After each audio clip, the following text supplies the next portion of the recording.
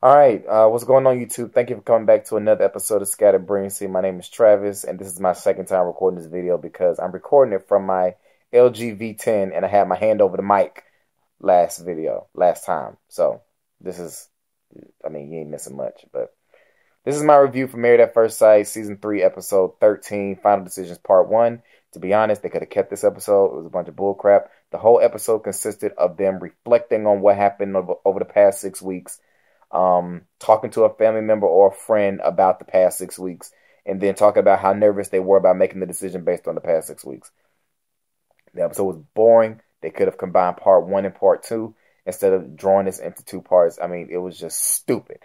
However, we got a curveball. Psych, we didn't. We did at least get one couple who made their decision, which I'm at least happy they got David and Ashley's out the way. I mean, do I really need to tell y'all what happened? Because, I mean, you should kind of know what happened. David decided that he wanted to stay married. Ashley decided that she wanted to get a divorce. Big freaking deal. I mean, I called through in the towel for David a while ago. We called this. We already knew it was going to happen, so it's no real big surprise. Like David said on the show, Ashley is using the whole social media thing as her excuse, and that was her way out.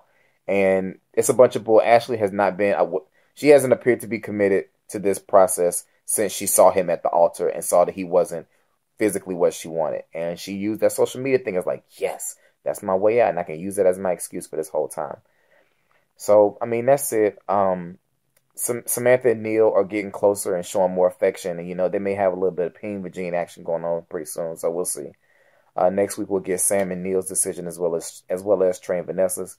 My prediction is that Sam and Neil will decide to stay married, and I think Trey and Vanessa will decide to stay married too. But I mean, that's it, y'all. I wasn't gonna go into the room and do some full out review for a whack episode. Like, that just was not gonna happen. So if you mad, be mad. You'll be fine. But again, my name is Travis, and this is my not even half. This is my quarter of a review for Married at First Sight, Season 3, Episode 13, Final Decisions. We'll see what happens next week.